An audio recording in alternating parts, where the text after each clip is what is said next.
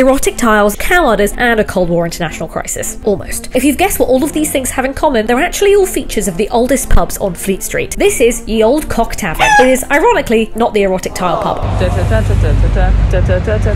and has been a feature of Fleet Street since before the 17th century. And here at Ye Olde Cock, Samuel Pepys, the very, very normal bloke who buried cheese during the Fire of London, he liked to chow down on cow udders and tongues. Classic pub grub. It's old, it's cheesy, it kind of sounds like a satirical British Muppet. That's right, next is Ye Olde Cheshire Cheese, which is a very, very old, very, very famous pub, and it may or may not have had a brothel upstairs due to the erotic tiles that were found. It also boasted the likes of Dickens, Mark Twain, and Arthur Conan Doyle, but these two things are not connected as far as we know. Finally, this is the Old Bell Tavern, which almost started a massive crisis during the Cold War when a man left a notebook here with top-secret code-breaking details in it, which luckily was found by a waitress and did not make it into Russian hands and cause the end of everything as we know it. Oh, and also they housed a rhino here. Nothing to do with code breaking. Or is it?